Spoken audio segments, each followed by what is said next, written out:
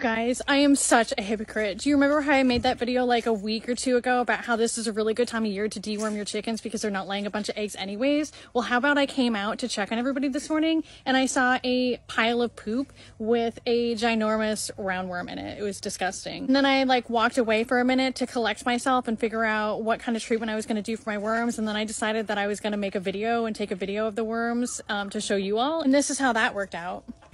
Oh my god, it's worse than I thought. I walked away to go and get the dewormer that I have on hand to go back and start deworming my chickens, and the chickens ate the worm that was in the poop on the ground, and now I can't show you. How fucking gross is that? Hank and I went in the coops last night and we treated each bird individually. We actually ended up using Ivermectin pour on.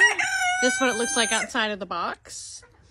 And Ivermectin use in chickens is actually an off-label use. It's not approved by any official government agency, which is fine because tons of chicken keepers approve. And I did a lot of research before I chose to use this product, and what I found is to use about 2 to 7 drops per bird, depending on the size. I just used this little 3 ml dropper and did a couple drops behind the necks, under the wings, and around the vent.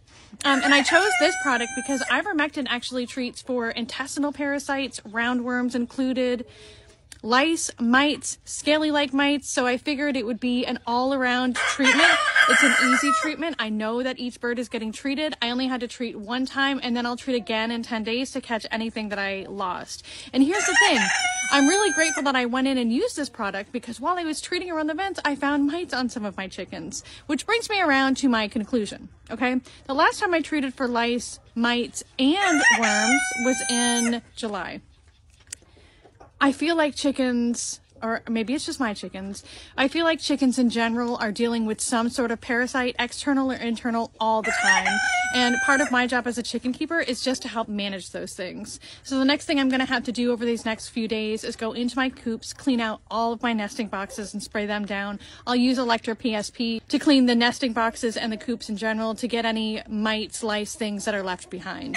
You know, the thing that I found really interesting when I found mites on my birds while I was treating last night is there wasn't really any external signs. They're not missing a bunch of feathers. There's no scabbing. They're slow on laying, but for this time of year, that's pretty normal.